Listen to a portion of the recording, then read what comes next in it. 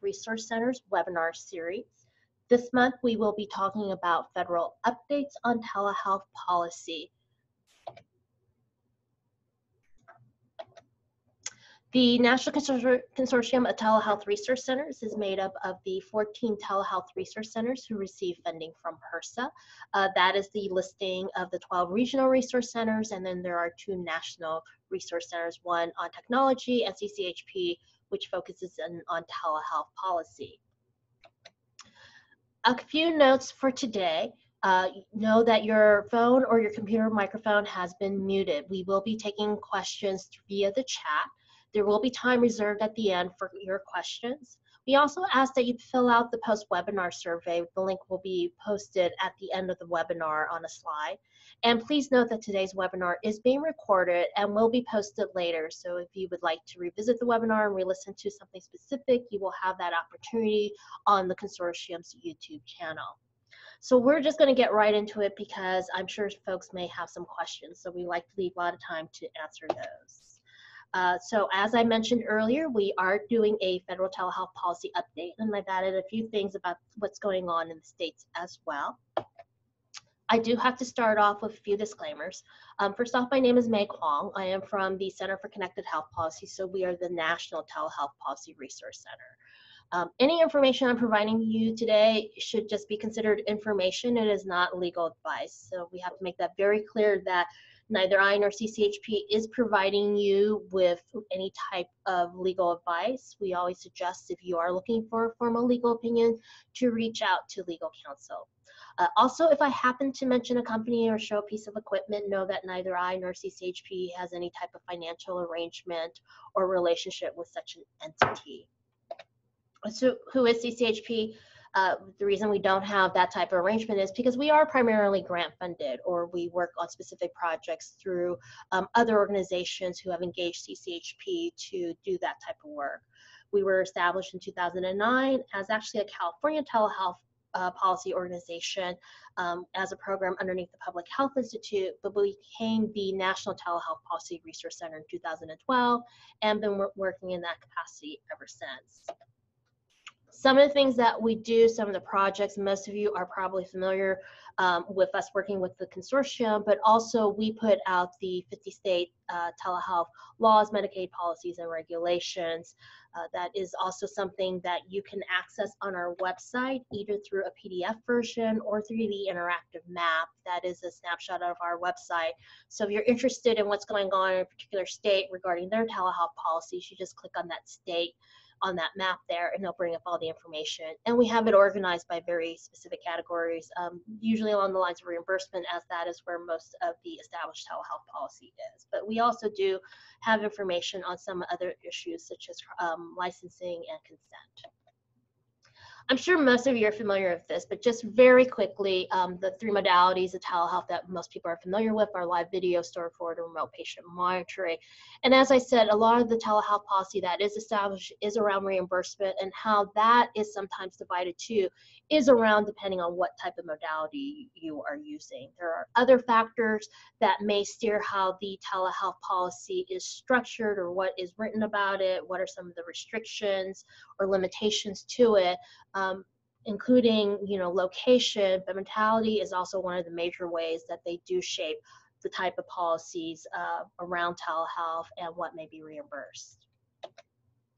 So I'm going to start on the federal level first and with Medicare. As some of you may be familiar, each year Medicare comes out with something called the physician fee schedule. Their proposals for changing that, and that's really around like what they're going to be reimbursing in Medicare for the following year. So they'll come out with it usually around in the mid to late summer of the previous year. There'll be a period for comment, and then the policies get approved, and they'll go into effect like the following year on the 1st of January. And a lot of times there's usually something in there related to telehealth in some ways. It may be that they're offering to add new services, or they may be, especially in recent years, doing things that are a little bit different and trying to expand what might be available if you use technology to deliver services. But a lot of the Medicare policy related to telehealth reimbursement is really structured by what's in federal law. So there's a limitation as to what CMS can do as far as telehealth reimbursement. It does require a lot of things, the limitations that are there. It would require like a law change, so a bill passed by Congress and signed by the president. But there are a few things that they have been able to do. And actually in the last year or two, there have been a few changes in that federal law that gave CMS a little bit more room to expand the services or expand how the services are delivered. So as I mentioned earlier, a lot of telehealth policy, especially the reimbursement policy, is usually structured in a way where there are certain limitations based on certain features, such as location or who is providing the services or the specific services used or covered or the modality used. And the Medicare CMS policies related to telehealth are no different. These are kind of the general areas where you see some type of condition or limitation as to what would be allowable. So what do we have? Geographic limitation, which I think a lot of people are probably familiar with. Underneath Medicare, you have to be in a specific, the patient has to be in a specific type of geographical location. It's a rural health professional shortage area or non-metropolitan statistical area, except, as I said, there have been some changes in law in recent years where they expanded things a little bit, where they've eliminated that geographical restriction. But they've been very specific changes. Now, these changes actually were made in 2018 and went into effect in 2019. And except for that last one, they've really been sort of in play for at least over a year at this point. So these are exceptions to that geographical limitation, and they're for treating specific types of condition. And the first one is for acute stroke. So they've eliminated the geographical limitation for acute stroke. They've also eliminated for end-stage renal disease services that are in the home. They eliminated that geographical limitation. And then also for substance use disorder in the home and co-occurring mental conditions. That third bullet for the substance use disorder in the home and co-occurring mental health conditions, that actually did not go into effect until July 1st of last year. And I did receive a lot of questions of like, well, how do we bill for that then? That didn't actually really kind of kick in, the mechanism and how to do it, until the first of this year, because CMS was still working through the mechanics of like, well, how would you bill for that? What do you need to do to show that you did this type of service? So even though the policy was in effect in mid last year, really the mechanism of like, well, how do you do it and actually get reimbursed for it hadn't kicked in until the first of this year. And then the change that they did make in last year's physician fee schedule that kicks in this year was around opioid treatment programs. And we'll get into that a little bit more, but there are like a very narrow set of services, counseling, individual and group therapy services, that opioid treatment programs can provide via telehealth, and that geographical limitation isn't on them. So again, these are very specific services where they've like allowed a little bit more flexibility, and it's usually because of a law change. That last bullet about OTP though, that was a little unusual in like the justification they make for that. And like I said, we'll get into it a little bit later. That wasn't necessarily a law change like we saw with the other three, but more of an administrative decision. Site limitations. So beyond just being the patient needing to be in a specific type of geographical area, they need to be in a certain type of site, a certain type of building of some sort. And it's very limited. Again, it's you know, very specific. You'll notice most of these are clinical, medical-based types of locations. Other locations where telehealth may be occurring that are not on here are like school-based programs. Schools are not located on this list. The home, except the home is eligible for those end-stage renal disease services and the treatment for SUD or co-occurring mental health disorder services. Those are allowed to take place in the home. They don't have the geographical limitation. Again, a very specific type of exception to what you have typically in your policies, which are, it needs to be in a physician's office or a hospital or critical access hospital, etc. Who can deliver the service? Again, very specific list. What they did add this year, again, through that physician fee schedule change, as opposed to like a statutory change through a bill through Congress, was opioid treatment programs, but only for a very limited list of services. So This is something that we may need further clarification for from CMS, and it's actually something that we've debated internally at CCHP that wasn't quite clear. They are an eligible provider, opioid treatment programs are an eligible provider for a limited list of services that they can deliver via telehealth. It wasn't as clear in the language whether they can be an eligible originating site. It didn't say they could be, and it didn't say they could not be. All it said was they could provide these services, and they were not eligible to receive a facility fee. So that facility fee thing, saying that they weren't eligible, it kind of threw us off as like, does that mean they can be an eligible originating site then? It wasn't made explicitly clear. So what we would need to wait for is probably when CMS comes out with their telehealth fact sheet, which they put out every year. It's actually a pretty nice comprehensive fact sheet that they do. And unfortunately, it usually does not come out on January 1st when all these policies kick in. It comes out a couple of weeks later. So hopefully when that comes out, that will clear up the question. So that's why I have not listed OTPs as an eligible originating site, because it just wasn't clear to us, and like, kind of hit it might be, but they didn't, and they didn't explicitly say no, but then they didn't explicitly say yes. Unless they explicitly say yes, we tend to take that as a no from CMS, but hopefully there'll be a little bit more clarity when they come out with their telehealth fact sheets. I know this comes up a lot because FQHCs and RHCs are eligible originating site. They ask, can they be distant site providers? And the answer is no. So it is very explicit in federal law what are eligible providers, and FQHCs and RHCs do not qualify.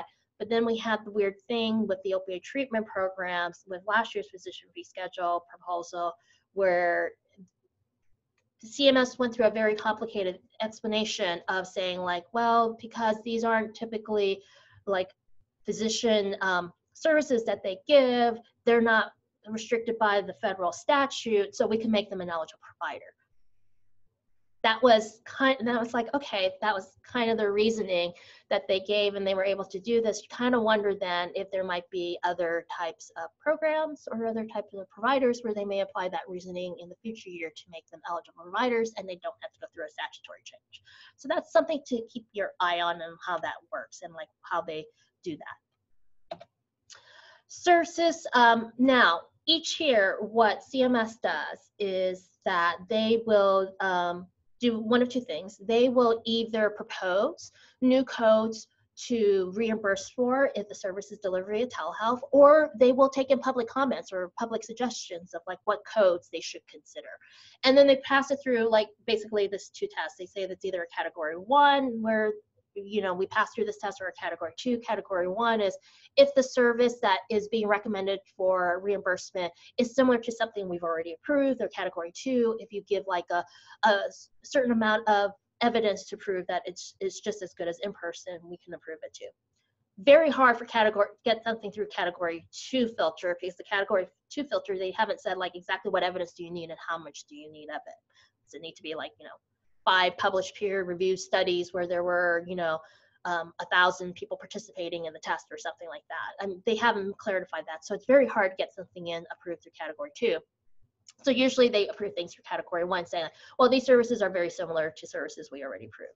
So what they did was, and interestingly, they said they didn't get anything from the public as far as like potential codes to consider. But they did propose 3 codes, and those were opioid use disorder codes that they created and said that you could use to like bill for these services. And these are the codes that you are supposed to use for those services that take place in the home. That change that took place and kicked in July 1st of last year, they said that these would be the codes that you would typically use to bill for those services. So they're 2086 through 2088, and of course, like other typical codes, they're kind of, they have a specific definition, and there's also a specific time associated with each code on there. So those were new to, kicked in on January 1st. Now, what I have been talking to this point are telehealth policies that they have in place. There are a host of other services CMS will reimburse for in Medicare that they do not call telehealth. They call them something else, because the thinking is, it uses telehealth technologies, but if we don't call it telehealth, we're not limited by all those restrictions that are in federal law. It's just the geographical limitation, who is providing the services, location of the patient, etc. They got other limitations on there. There's other restrictions because of the way the code might be defined, other qualifications on there, but those types of restrictions on telehealth do not apply here because these are not telehealth services, they're services delivered by some technology. And these are a grouping of them. And if you've been following this for a while, back in 2015, it was really just sort of the first two, transitional care management and chronic care management, which is more of a remote patient monitoring type of way of delivering care. Those were the only ones in existence. We're now up to about, 2, 4, 6, 7 different categories of different types of services that use telehealth technology, not called telehealth, but CMS will reimburse for them. And we'll go over in a little bit more detail some of these. And I grouped them by certain categories. So sort of like things that sort of fit underneath a remote patient monitoring type of category are these set of codes. The chronic care management, transitional care management, I'm not going to spend a lot of time on those. Those have been around for a couple of years at least. The one that was new last year was a set of codes called principal care management. And that is essentially your chronic care management codes, but you only need one chronic condition. So for chronic care management, when they first introduced that, and still the qualifications to receive those services that the patient needs to meet is that they have to have 2 chronic conditions and be at risk of death of like within a year or something like that. So certain conditions that a patient needs to have met or have features of before they could qualify for those services. Principal care management says you only need 1 chronic condition there. So they've made it a different set, and not needing like the additional 2 chronic conditions for somebody to qualify for those services. So those codes are 2064 and 2065. So that was something new that was in the fee schedule last year, kicked in January 1st. Another set of services are where they're calling internet-based communications technology. And again, this was proposed in 2018 and actually kicked into 2019, went into effect then. And these are quick check-ins that a provider does with their patient. It has to be an established patient, and it is probably something a lot of providers have been doing now, but haven't been getting reimbursed. It's that quick phone call check-in with the patient that's not a result of a visit that took place 7 days before, and then took place 7 days before and does not result in a visit 7 days after. And you can have either a live video version of it or the remote evaluation pre-recorded information is the store and forward version of it. So it's that quick check-in with the patient. Like, let's say I call my doctor, I said we have an appointment in next week, but I'm feeling fine. We go through a series of questions, and my doctor says, you sound like you're doing okay. Let's book out for 4 weeks instead of you coming in next week. So again, quick check-in, not supposed to take a long time, does not pay a lot of money. I think it's about $14 is the reimbursement for these things. It's meant to be a bit of a triaging thing, so the physician or the provider has more time to deal with like more complicated cases rather than spending not only the providers but also the patient's time of like having to go in and like you find out you only needed to see them for 5 minutes and nothing much happened but a quick check-in. So those kicked in, like I said, actually started reimbursing for that January 1st of last year. I don't have a good sense of how many people are actually billing for this. I have not come across anybody yet. I haven't done an in-depth study who are billing for this, but I would imagine with such a low reimbursement rate, it might be like a volume. You would need like a high enough volume to make this sustainable or break even and worth your while to do it. Also included with other technology and some of the other things is the interprofessional internet consultation. Again, something that did kick in last year, started January 1st of last year, was proposed in 2018. And this is a provider-to-provider consultation. Again, something that providers have probably been doing and not getting reimbursed for.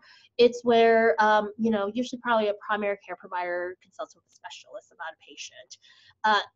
CMS is saying, like, we're going to pay for your time. And interestingly, they're saying they're paying both for the primary care provider's time and the specialist time, which is a little unusual. For some folks, they know this as e-consult. I know different parts of the country may have a different definition for that. In California, where I'm based, we call it e-consult, that provider-to-provider consultation. And a lot of policies really pay just the specialist time, not necessarily the primary care provider's time. Interestingly, that Medicare saying that they would pay for both. Although I heard recently from somebody saying like some primary care providers, because the code that they have associated with them, you need to have a certain minimum amount of time, and they actually don't meet that minimum amount of time in a lot of incidences. So that is one thing. Also, that's now being made available and has been made available for the past year. Online digital evaluation services is to do online assessments, basically allow somebody else besides like a physician to do it, and they gave them a code where they can like charge for it. So that is like what they've termed an e-visit.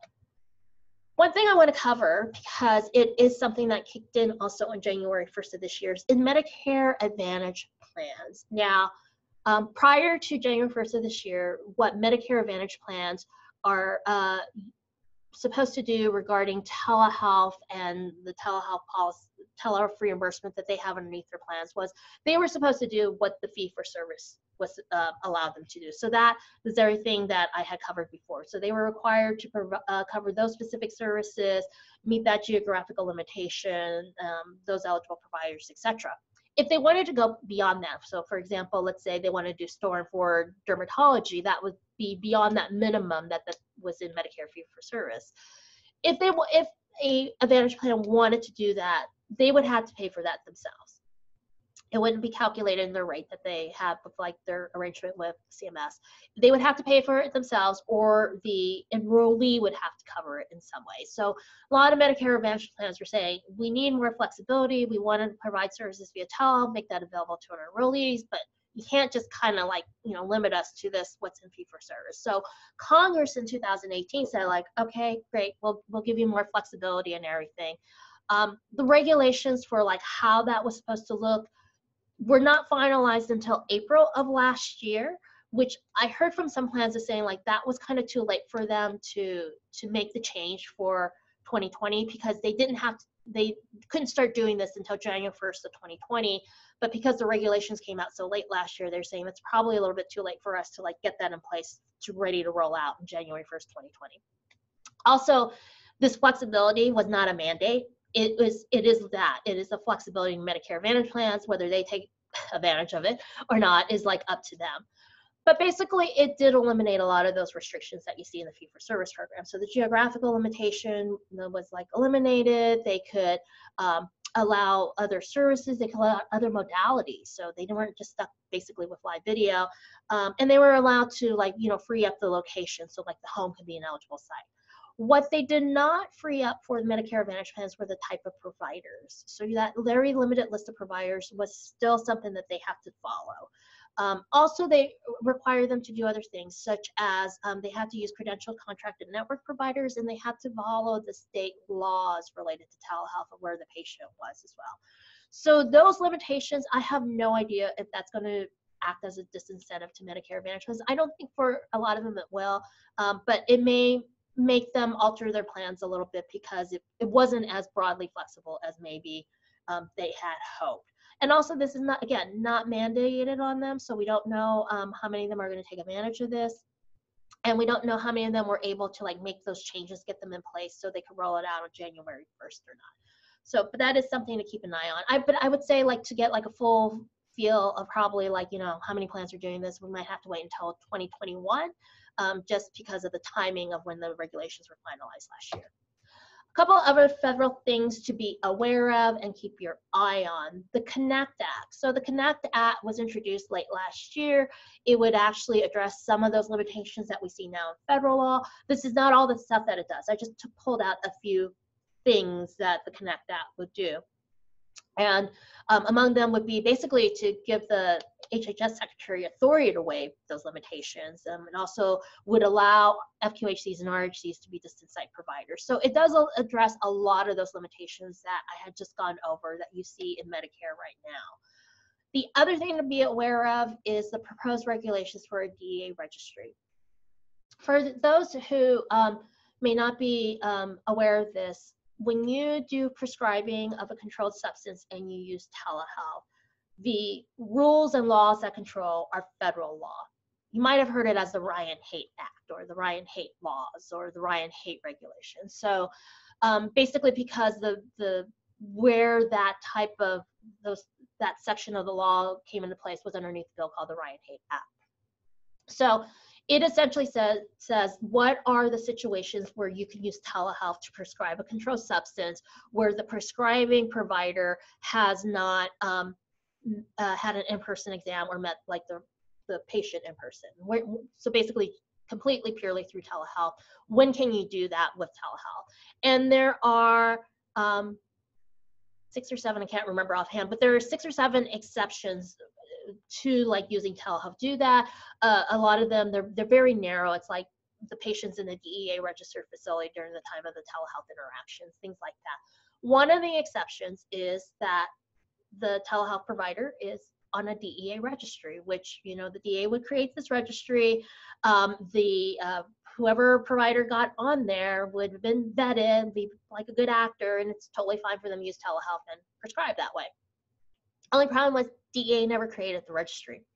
So in 2018, again, Congress said, DEA, you got to create the registry. So they were supposed to have out their regulations, at least the proposed ones, by October 26th of last year or 2019.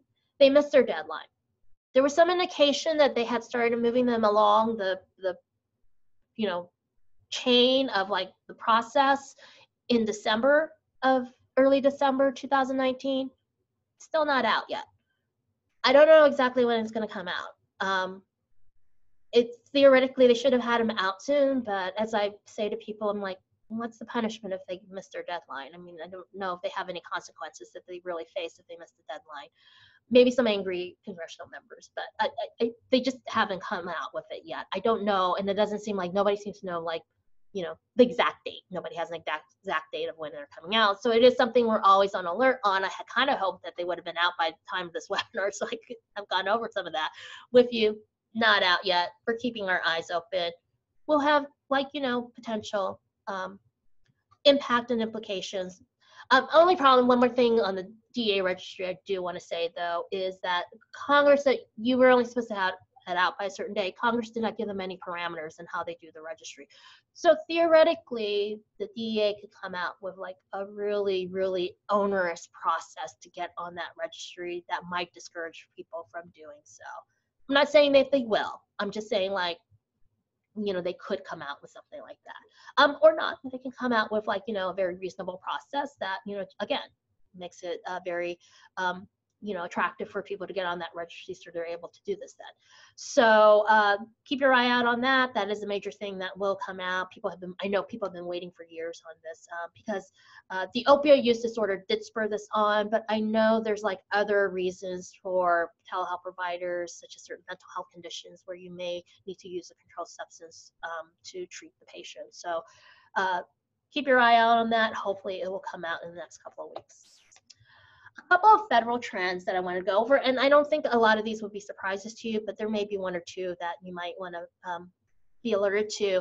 Telehealth and opioids, that's not going to go away this year. There's probably going to be more interest in that as well going on. There's like been a lot of funding, both on the federal and state level, in, like, you know, funding pilots to address that the opioid use disorder crisis and ways that to treat that, and telehealth has always been an element in some of those grants. Telehealth and maternal health. And not only on the federal level, I'm hearing on the state level a lot of interest in, like, how you can use telehealth to address, you know, maternal health and during and after a pregnancy, and where telehealth can, like, help women, especially in, like, rural locations where they may not have, like, you know, ready access to the professionals that they need. Telehealth and mental health, always a big thing.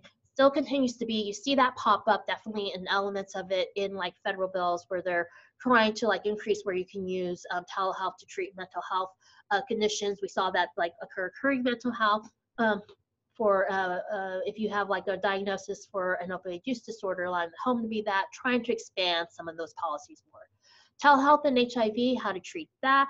I know HIV has been, like, a very prominent topic in recent months for the administration. So how can telehealth work for that? And then telehealth and school-based telehealth. Again, a lot of interest both on the federal and state level regarding how you can use telehealth in a school-based setting. Telehealth and the consumer. So this is something that I think the telehealth industry may have ignored in previous years, is the telehealth and the consumer and how that interacts. And I'm not just talking about direct to consumer. It's also about educating the consumer, having consumers be aware of telehealth, and creating that groundswell of demand too. May not necessarily be like a federal policy on that, but I think it's a trend that we'll probably see nationally and on the state level as people become more aware, more savvy of like how they can receive health services. And then broadband. Last year, the FCC came out with a request for comments on potential telehealth pilot that they were doing. $100 million, I think they were thinking of investing in that. I have not seen anything about that, anything definite after that request for proposals. They may still be filtering through there. Broadband is always going to be like reimbursement is always going to be a significant issue that people want to discuss and examine. State level. So it's a little bit early for us to get like a really good indication of like what are some of the pieces of legislation states are introducing, because for a lot of states their sessions just started. So we will have a better idea in about a month or two. But currently the situation is that 40 states and the District of Columbia have some sort of telehealth private payer law, ranges from everything of a law that says the health plan, you can cover telehealth delivered services.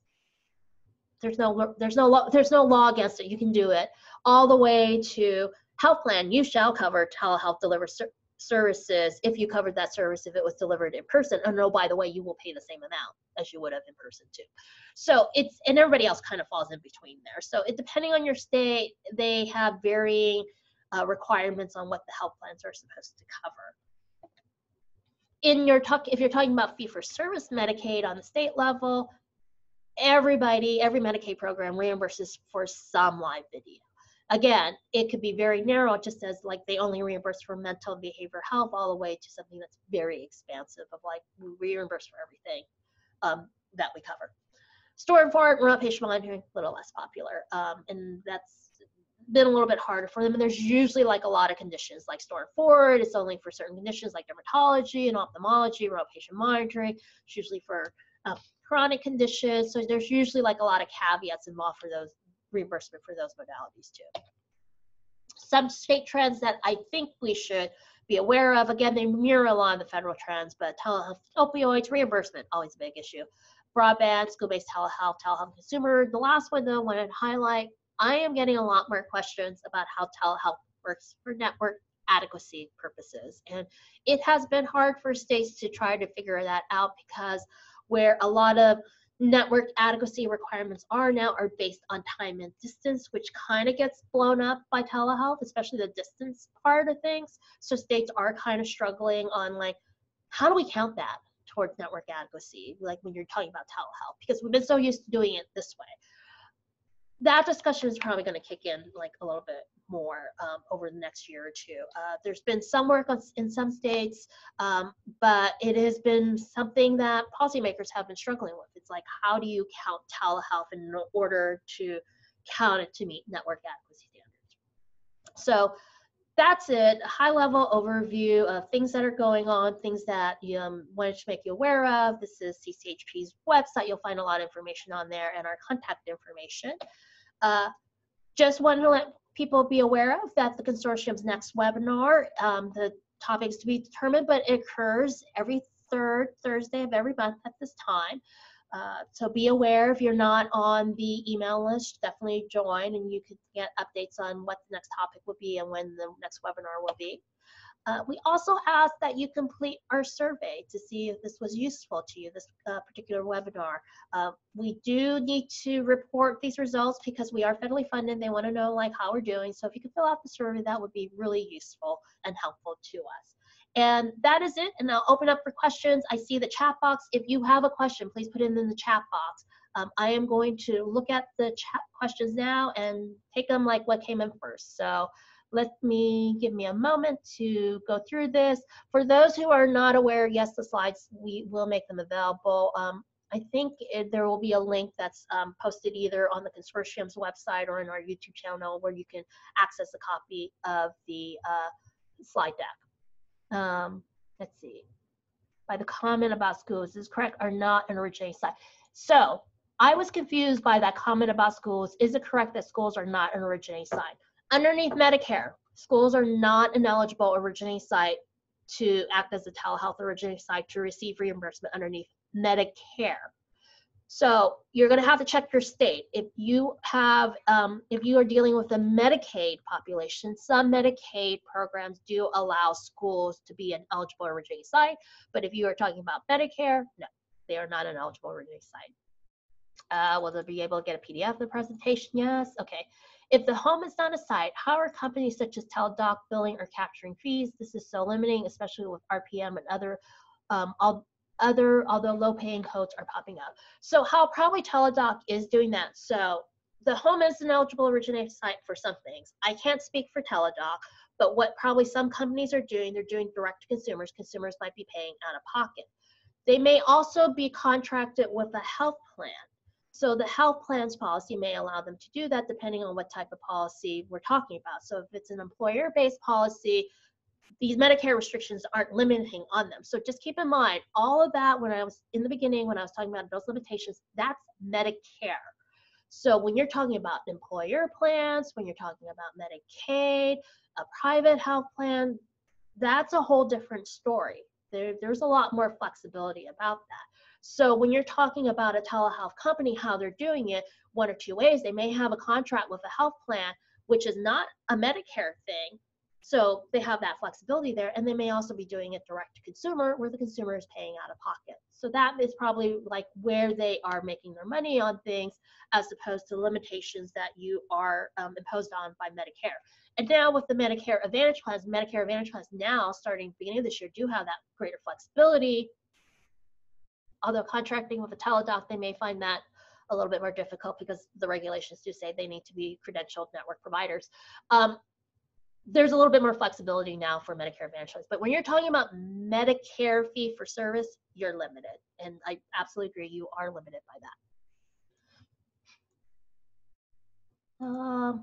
I'm tracking reimbursable chronic care conditions being weight, blood pressure, heart rate, pulse oximetry, and respiratory rate. Are these correct, and are there others?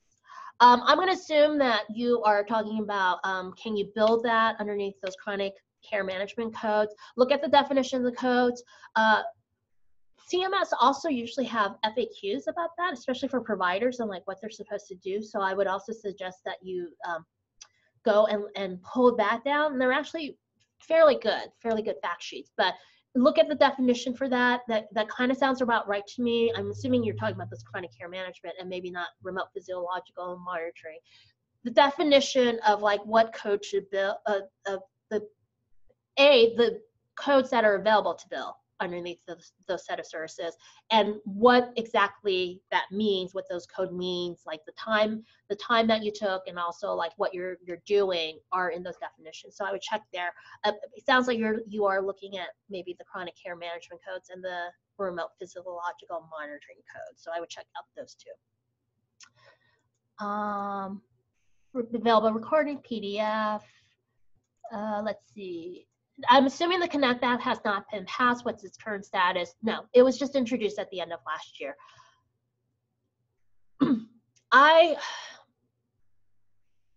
Given what's going on in DC, I have heard this may not be the best year for legislation to pass, just because of a lot of things that are going on in DC. What has historically happened with past telehealth bills is they haven't really gone anywhere, but what has happened is that elements from telehealth bills have been taken out of those bills and placed into larger bills. Some of those statutory changes that I went over that I said took place in 2018 and kicked in 2019, those were not in telehealth bills. Those were actually in larger bills where they took elements from telehealth bills and dropped them into bigger bills, like the Support Act or the Balanced Budget Act. I'm not sure the Connect Act will pass this year. But there is a possibility that elements of it, like has happened historically, might be taken and put into like a larger bill, and that larger bill gets passed, and then that's like where you might see like a statutory change. Please provide a list of HIPAA compliant companies that I can use for the telehealth software for me to use as a network provider. I would suggest that you get in touch with whoever your telehealth regional resource center is. I don't know this person who asked this question, what state you're located in. Contact your telehealth resource center, the regional telehealth resource center. They're a great resource. If you are not using them, you really need to like contact with them, because a lot of great free information is available from the telehealth resource centers.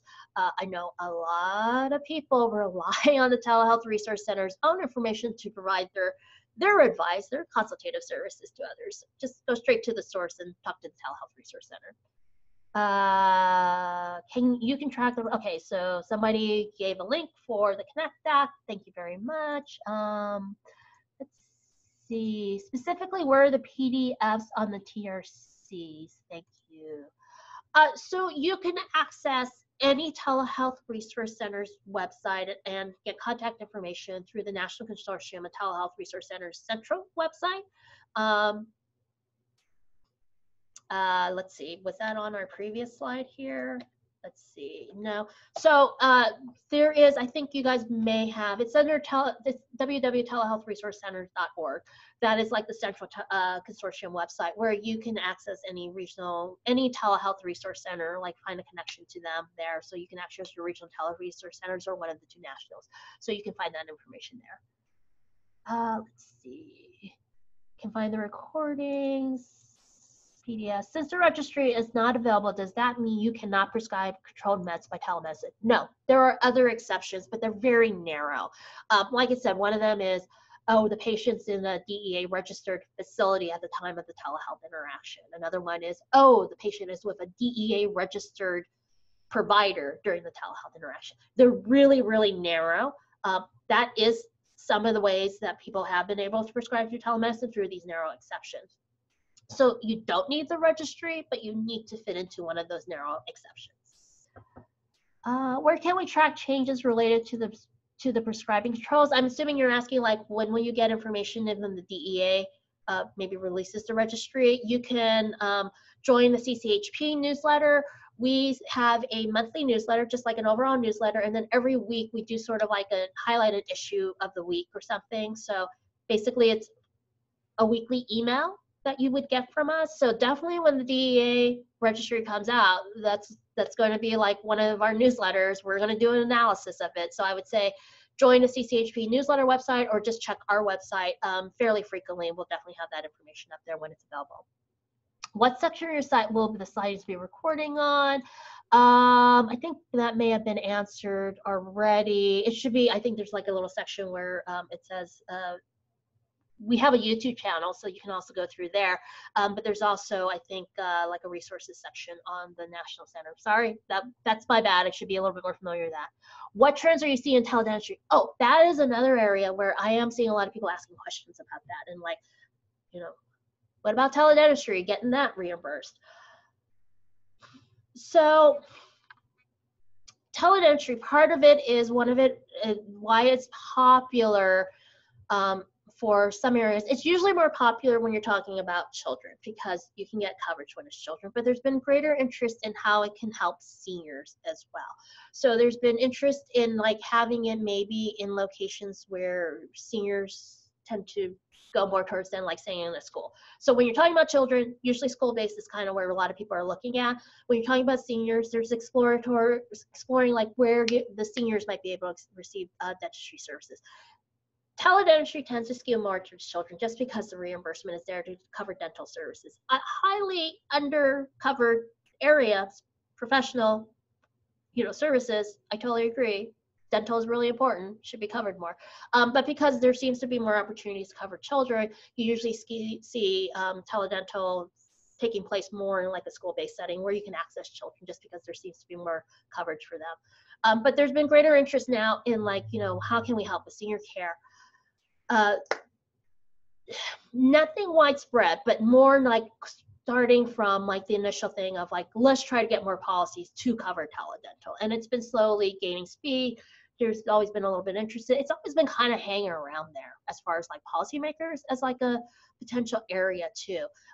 So I think probably it might go a little bit hand in hand over the next year or two when you're talking about school-based services. School-based services, where that is like a lot of talk is around provision of mental health services in the schools. Teledentistry is also not as popular as the mental health, but that's been brought up a lot too when you're talking about school-based. Can I apply for your services for developed countries? I'm not quite sure what that means. You can contact either the consortium or me at CCHP, and we can try to figure out what you're looking for. How can we access CMS's telehealth fact sheet? Oh, so we'll usually put it out, all the TRCs will put it out as soon as that's available. Really, the easiest way is probably try to Google CMS telehealth fact sheet, to be quite honest. I checked maybe a couple of days ago. 2020 is not out yet. That tends to come out in February. They date it as January, but it doesn't come out until usually around February. One time it came out in April. But you could also just, be on the newsletters for the consortium or CCHP or one of the telehealth resource centers. We all put it out. As soon as that thing is available, we do also put it out. But you can also Google it, quite honestly. Oh, and also CCHP just recently put out a new resource. It's on our website. It's a little bit of catalog of like CMS's like resources that they put out, like the telehealth fact sheet, the eligibility analyzer. For those who aren't familiar, if you're trying to figure out if you're an eligible originating site, it gets complicated. There's like a link that CMS has put out where you can just type in your address and it'll tell you if you are or not. That's called the eligibility analyzer. So we have like a resource that's a catalog of that, a little document where we pulled all that together so you didn't have to like do a Google search for, chronic care management, and then the telehealth fact sheet. So you can go to the CCHP websites underneath our resources tab and like just pull up that document. And also, if we also have on there like letters that CMS has sent out when somebody's asked them a specific question. So people have found that useful as well. So that's all on there in this resource that we've compiled together. And if you guys have stuff like that as well, let us know. We'll include it in the resource too. So we want to make that available to folks. There are a lot of questions here. Let me see if I can get through these a little more quickly. What about physicians just calling patients? Would that be reimbursable for telehealth? I'm assuming you're talking about the virtual check-in codes. That one, you can arrange for a time. The physician can arrange for a time to talk with the patient and get paid for that. But the remote evaluation, the store and forward version for that, CMS said, I believe they said that had to be patient initiated. So you might be able to get that reimbursed for the virtual check-in codes. And assuming that's what you're asking about. What trends are you seeing for speech language pathologists and audiologists? So those allied health professionals, PTs, OTs, audiologists, speech language pathologists, you guys have a hard road to travel. A couple of years ago, there was a little bit of a bump and a little bit of interest in there. I'll be honest with you, I'm seeing like it's popping up less as far as policy discussions that I've been involved in. I mean, I try to bring up saying there are all these professionals that you need to cover. Medicaid has been a little bit better about that, but if you're talking about Medicare, I think part of it has been things like the opioid crisis has kind of pushed some of these other things off of policymakers' radar. So they've been focusing on addressing the opioid crisis. So I would say state level Medicaid, it's probably a better arena right now for these allied health professionals. I'm actually not seeing a lot of questions. I bring it up sometimes. I do not lobby, but I do provide technical advice and education. So when I'm asked a question, I do bring it up, but it's just like other things have like kind of taken the attention away, and one of them is the opioid crisis. So you'll see like a lot of things around prescribing and that mental and behavioral health types of services too. You provide remote patient monitoring service to Medicare members at $0. Not quite sure what that question means. Are you saying, can you provide it and not charge Medicare? If you want to email me a little bit more details, that's fine, because I'm not quite sure what that question means. Any trends with HIV prevention? As far as trends, you mean how the care is delivered? I can't really speak to that. But as far as interest in policymakers, yes, that was one of the federal ones that I said, like, there seemed to be more interest. And this administration has made HIV, they've like highlighted HIV as something that they're interested in. So there may be a little bit more of a push on HIV, dealing with HIV and using telehealth on there as well. So you might see that more on the federal level. Trying to think if I'm hearing things from the states. Not yet, but like I said, it's been kind of early days for states. We might get a better idea in next month or in March on like where states might be going. Any update on telerehabilitation, especially for tele-OT? Mentioned that earlier when I was talking about allied health professionals. Do you have program to support implementation telehealth in developed countries? Again, you know, I would get, you know, contact the Southeast Telehealth Resource Center and some of the other telehealth resource centers. I know Southeast Telehealth Resource Centers do work sometimes, like their parent organization works sometimes with other countries. You can do that. You can send a message in through the consortium. We'll make sure it gets to them that way. Do you have any insight regarding how direct-to-consumer telehealth can charge out of pocket? Medicaid points, I'm assuming, in our state can't be charged for any. Oh, Medicaid PTs, maybe? And I'm confused by it. So how direct to consumers are charging for telehealth? My guess is I'm not quite sure where this question is coming from. Are you asking about how they are charging a Medicaid enrollee? So when you're doing direct to consumer, it is the consumer's choice to like select that provider and pay out of pocket. So basically what the telehealth company is doing is that they're not submitting a reimbursement to like a payer, like either health insurance or Medicaid or Medicare to get reimbursed. The patient has paid out of pocket. So the patient has taken all that expense. So that's usually how, you know, roughly direct to consumer works. Your question about Medicaid is, I'm assuming you're saying like, how are they doing this if it's a Medicaid enrollee taking advantage of a direct to consumer company and getting that services? And again, that's probably because the direct to consumer company, I'm not picking on them, I'm just using them as an example. Let's say they go to Teladoc probably isn't submitting a reimbursement to the Medicaid program. Like I said, their costs are covered by whatever the patient has paid out of pocket. I think that's what you're trying to get at. Can you please delineate the difference between CCM and PCM? I thought I heard you mention, I may have misunderstood, CCM is reimbursable only for patients who are terminally ill. No, what I was saying is kind of the most distinguishing feature is like when you have chronic care management, for a patient to qualify for receiving those services, they need to have 2 chronic conditions or be at risk of hospitalization or death within like the next 12 years, or not 12 years, 12 months or something like that. It's like a really odd way of saying that, but basically it's like you need 2 chronic conditions. PCM, you only need 1. So that's kind of like the sort of most distinguishing feature. There's like other details involved there, but that's kind of the shorthand for that. Can you clarify what differentiates CMS from federal entity? Is CMS technically driving the federal rules for telehealth? So the way this works is that CMS administers Medicare. Where telehealth is concerned is there are rules in how CMS administers the telehealth policies in the Medicare program that's being driven by federal law. So those restrictions, such as needs to take place in a rural area, that's in federal law. So CMS itself can't really mess with that too much because it's federal law. They got to follow what's in federal law. What they can do are certain creative things that they have done is that federal law only applies to things that they have specifically said as telehealth.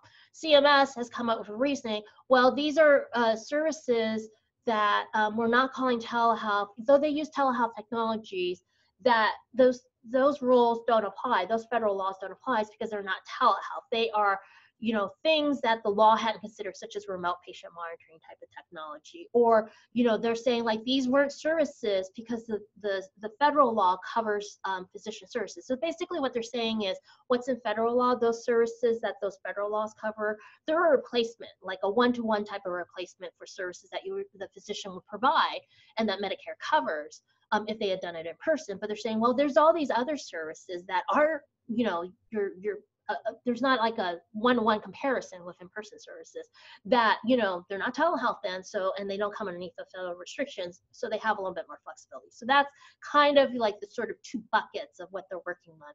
Restrictions on telehealth, things classically, you might want to call it classically telehealth, that they are restricted by because it's in federal law and will require a law change. But then all these other services that, you know, they're saying like, well, aren't a replacement for like an in-person services.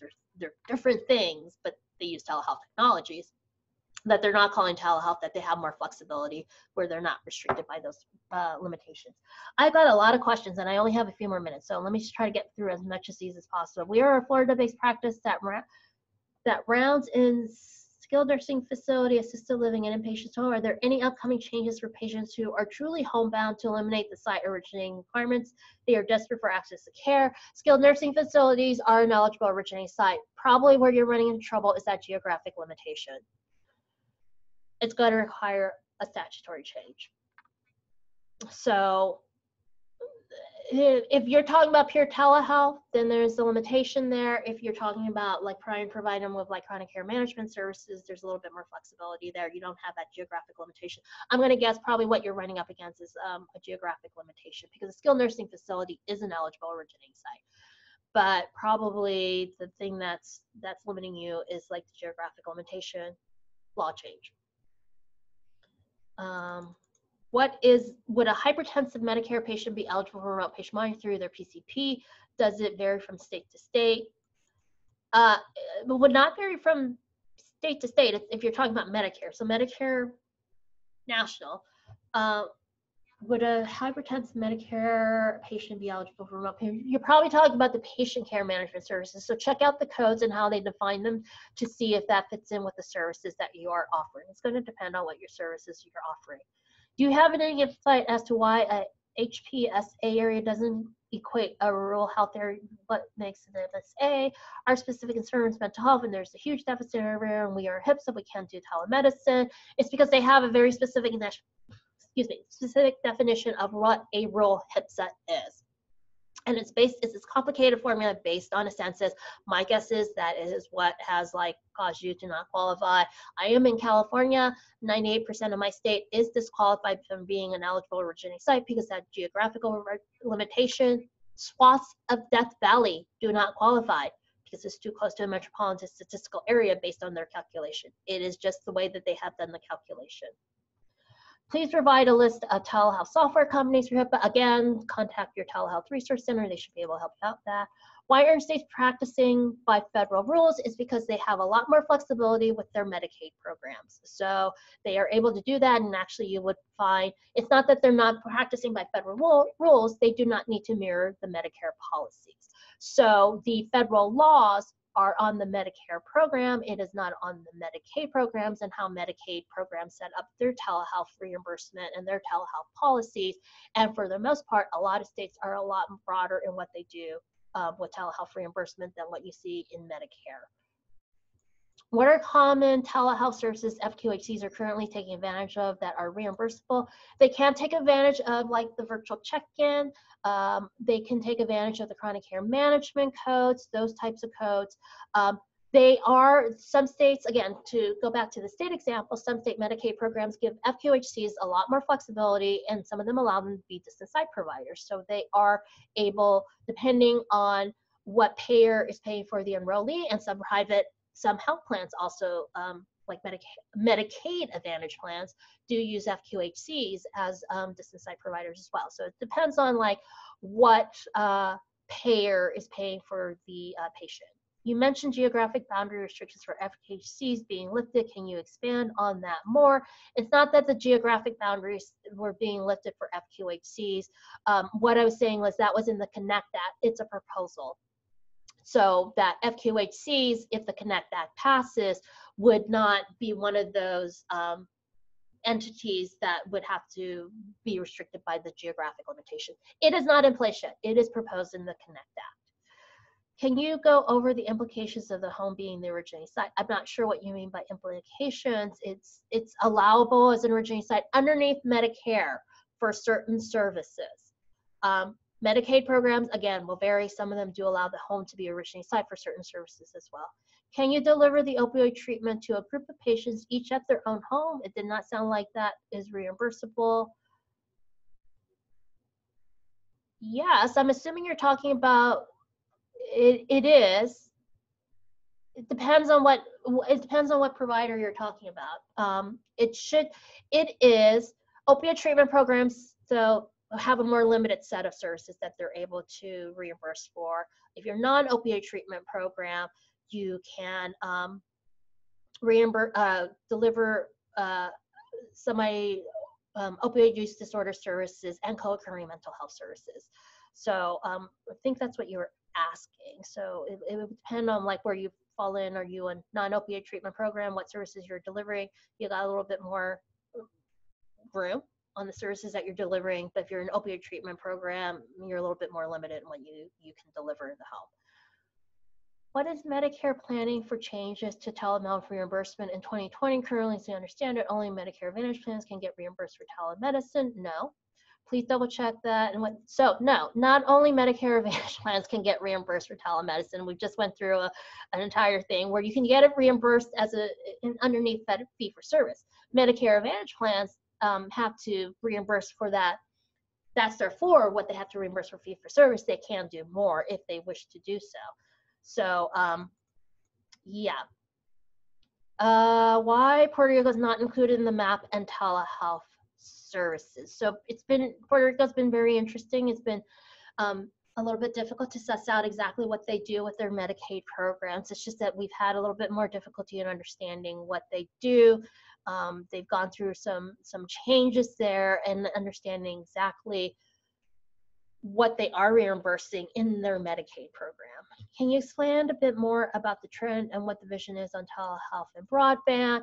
If you go by what the FCC put out there, and I can only stay on for a few more minutes, and I've got so many messages, questions. So if you are talking about looking at what the FCC proposed in their pilot project and their request for comments, they are very interested in remote patient monitoring. They're also interested in like the consumer being more involved in it and taking control. It's just, you look at their FCC proposal and kind of some of the elements that they were talking about, it was very remote patient monitoring heavy. I don't know if that's eventually what they're going to wind up with. I did take a look at some of the comments people provided. There were some concerns that have been raised. Not that anybody was against remote patient monitoring, but just how they were structuring the program. It's going to be a wait and see what the FCC comes out with that. Do these apply? Okay, there are remote physiological monitoring codes and chronic care management codes. Do these apply to all Medicare patients or just those on Medicare Advantage plans? Those apply to fee-for-service as well.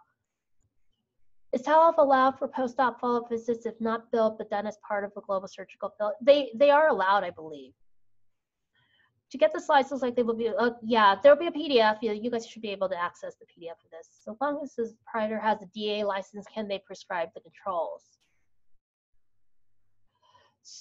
So I assume you're saying as long as they're DEA registered. So as long as they are DEA registered, they have that ability to prescribe. They can prescribe. Can they prescribe via telemedicine? They use telemedicine underneath the DEA language. You got to fall into one of the exceptions. It's not one of those. You've got the DEA. You're DEA registered and you have the license. You can't just apply it or prescribe it in any situation. If you're using telehealth, you've got to fall into one of the exceptions. Get the slides. Thanks, Robin. For mental health behavioral SUD providers, are they able to work remotely to see patients at the clinical site?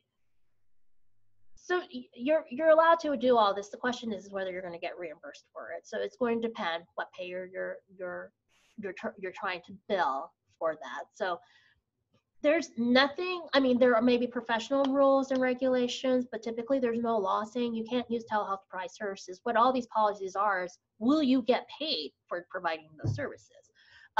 You know, there are certain exceptions, you know, such as like when we're talking about prescribing controlled substances. But for the most part, you can use telehealth to provide the services. The question is, are you going to get paid? And it's going to depend on, you know, who's paying for that patient's care. Is it the Medicare program? Is it the Medicaid program? Is it private payer, out of pocket, whatever? So it's going to depend on who the payer is for the patient. Teledentistry reimbursement is difficult if the state's dental practice doesn't address teledentistry. That's not, there's no question there. Can you speak to Medicare policies on using telehealth with hospice and palliative care services that are commonly provided in patients' home? Oh, yeah, palliative care, another issue where why isn't telehealth used more? So that's actually not one of the, there are only very narrow exceptions on where you can provide services in the patient's home and get reimbursed by Medicare. And it's not palliative care services. It's acute stroke, 10-stage renal disease, and it's co-occurring mental health disorders when you've been diagnosed with an opioid use disorder, and those opioid use disorder services. So unlikely you would get reimbursed for that underneath the Medicare population policies there, because home would not qualify as an eligible originating site. It's an area where it's like, why isn't this allowed more? So many uses for it. It would be so much better for the patient, but it's just not where the policy stands right now. The state telehealth docs show some states cover other states. What exactly does that mean? For example, Tennessee has 0 reference for RPM. That means written. Oh, so what that means is, so where you might see that state does have a policy, that's like their state policy. So it might be a Medicaid policy, it might be something they passed in state law or have regulation. If it's blank, it may not mean they're not doing it, they're not covering it. It's just that we haven't found an official document that says that. And that might simply be because it's not online, or we just haven't found it. If you have that, please provide it to us. But what we do, our 50 state, we have to have documentation somewhere that that is the policy that exists, because people will always say, where's your proof? Where's your source of this? So if it's blank, it's because we haven't found anything. That's why. And states vary. That's why, you know, Tennessee is different from Mississippi. States do it differently. Thank you, Wendy, for doing the fact sheet link. Let's see. Are non-opioid controlled substances also restricted with telehealth? Good question. Non-controlled substances prescribing, that's state law. So it's going to depend on what your state says. And actually, some states do allow telehealth to be used to prescribe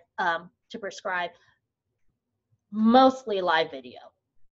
You got to do through a live video. So check your state. It's going to be up to the state in deciding that. Non-controlled substances. Controlled substances is federal law. Could telehealth be used for post-op care versus in-person visit? Definitely can be used. Again, the question is, will you get reimbursed? It's going to depend on your who the payer is. Why is Medicare specifically so limiting of telehealth services? Because it's old. Those are old rules. Those like went into place. Let's see, 1997 was when they first had the telehealth policies. It got updated in 2000, major update in 2000. Then there were just like little updates throughout there. Think back to 2000. What was your technology then? There's the answer to your question.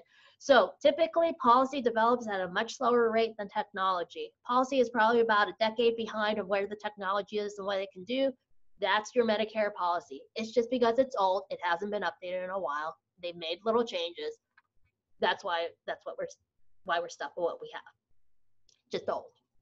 So I don't mean to be like, glib about that, but that is really the situation. It just hasn't been updated. Do you have to opt out of Medicare in order to build direct-to-consumer on telehealth? Oh, so this has always been like a tricky question of like, what if somebody is